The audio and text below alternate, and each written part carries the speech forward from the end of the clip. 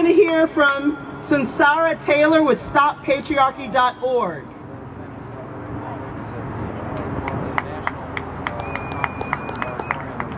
What's up, everybody?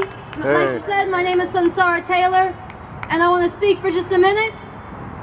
Bob Avakian has said you cannot break all the chains but one.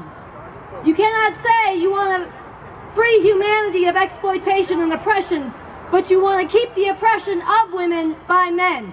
You cannot say that you want to liberate humanity, yet keep half of humanity enslaved to the other half. The oppression of women is completely bound up with the division of society into masters and slaves, into oppressors and oppressed, and the ending of all such oppression and exploitation is totally bound up with the liberation of women. Bob Avakian also says we need to break the chains and unleash the fury of women as a mighty force for revolution. And so I'm here today to stand with everybody standing up against the war crimes of this government, against the lies, the corruption, but most of all the crimes against humanity of the Obama administration, just like the Bush administration before it. But I also want to say there is a war on women.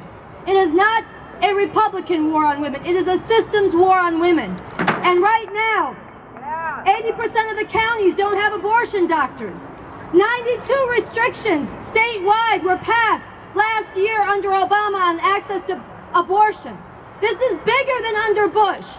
We've seen a national scandal, a national controversy over birth control. Birth control. This is female enslavement. I want to say one quick thing. If women cannot decide for themselves when and whether to have a child, they have no more freedom than slaves. Fetuses are not babies, abortion is not murder, and women are not incubators.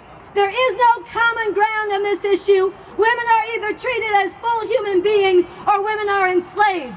And it is urgent that people stand up and they fight for the full liberation of women, and they fight against not only the Republicans and what they're doing, but Obama's preaching of common ground, his decision to invite the Catholic cardinal to come and give the closing prayer, Timothy Dolan, the man who led the attack on birth control just a few months ago.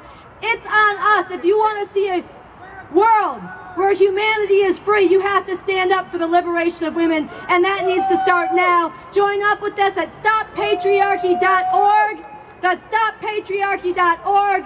A whole different world is possible. It starts now. We need a revolution. We need to fight today. Join up with us, and thanks for coming out. I'm going to end with one chant. Without this basic right, women can't be free. Abortion on demand and without apology.